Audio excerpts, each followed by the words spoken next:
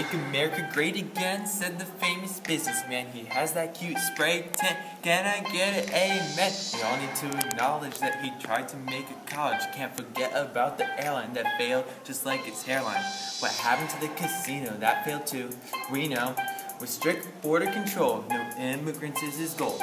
Trump owns a mansion. Would the White House be expansion? If he gets elected, he won't be respected. He has a wife, Melania Trump. Will she be the third one that he dumps? He's been harassing other candidates, but what have they done? You know, maybe it's just for his own personal fun. He wants to make America great, but problems are all he'll create. Here's a phrase to remember. Don't let Donald be the candidate in November.